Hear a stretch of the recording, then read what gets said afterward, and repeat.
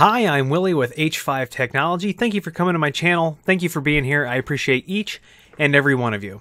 Now, you've seen videos in the past where we have made firewall rules that block DNS from going outside of the router, and that we hand out our router IP, or we hand out specific IP addresses to do our DNS for us.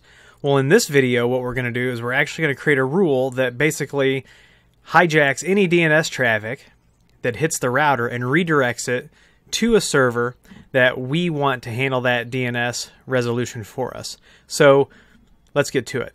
All right, if you've looked at the last few videos, the EdgeRouter videos, this is the same EdgeRouter that we have private internet access configured on, but we're going to use it anyway. Username and password are both UBNT.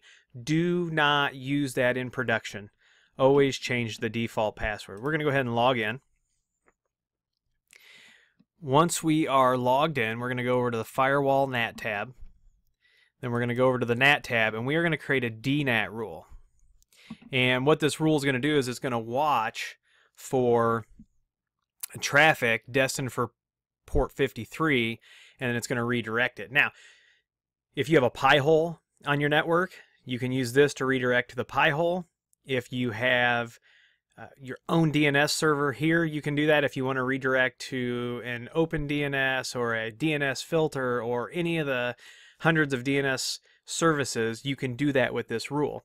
So, and I'm going to show you real quick an example of how we know this works. So before we create the rule, we'll show you that it is currently that there's nothing. We're not, capturing this traffic and sending it out where we want. So we'll do an NS lookup on an internal name only. So cloudkey.howex5.com. We'll point that out to Google. So it's going to go out. It's going to hit it. Google's going to go, hey, I can't find this domain. So now we're going to create the rule, and you're going to see that when we run this exact same NS lookup and we try to send it out to Google, that we actually grab that traffic and redirect it to our internal DNS server. So I'm going to come over here, I'm going to add a DNAT rule, and we're going to call this DNS.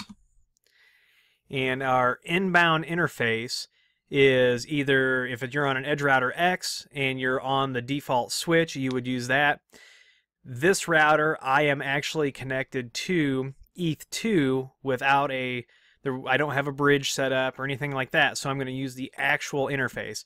If you have a bridge set up and the IP addresses are on that bridge, you're going to use that bridge interface. If you're on switch 0, like on your EdgeRouter X, and that's where the addresses are coming from, you're going to use switch 0. In this example, I am on ETH2. I'm not on the VLAN, I'm just on ETH2. So now, my translation, this is where I want to send the DNS traffic. So we're going to put in my internal DNS server and port 53.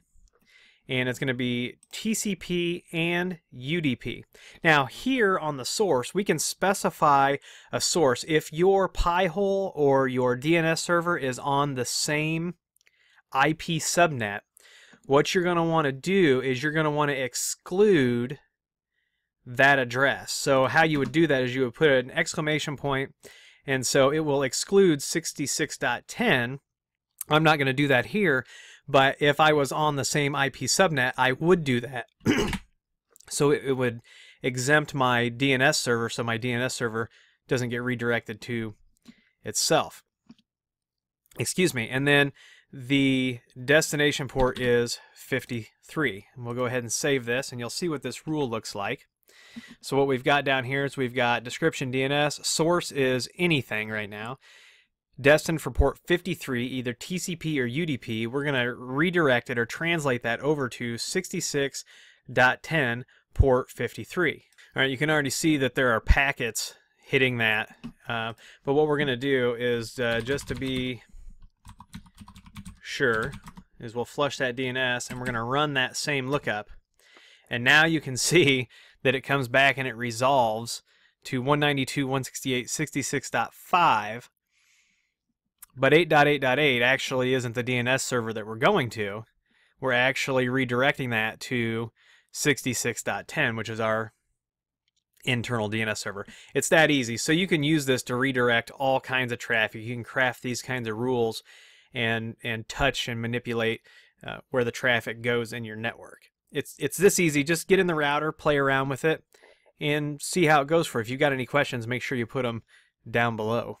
Okay, so that's it for this video. If you like the video, please give me a thumbs up. Please subscribe. Please comment and share. Please follow me on Twitter and Instagram. If you want to talk to us live, you can go to our Discord link down there. There's usually somebody around. If you need best practices consulting for voice over IP, networking, security, web design, a combination of all of those things, go to h5llc.com down there, fill out the contact form, and somebody will get with you as soon as possible. If you want to order any of the gear that you see us use here on the channel, you can use that Amazon affiliate link down there. Also, we do have a newsletter over at h5llc.com. If you go over there and sign up, there is content that will be released to newsletter people on that newsletter list only. So that is it. Once again, I appreciate each and every one of you, and we'll see you in the next video.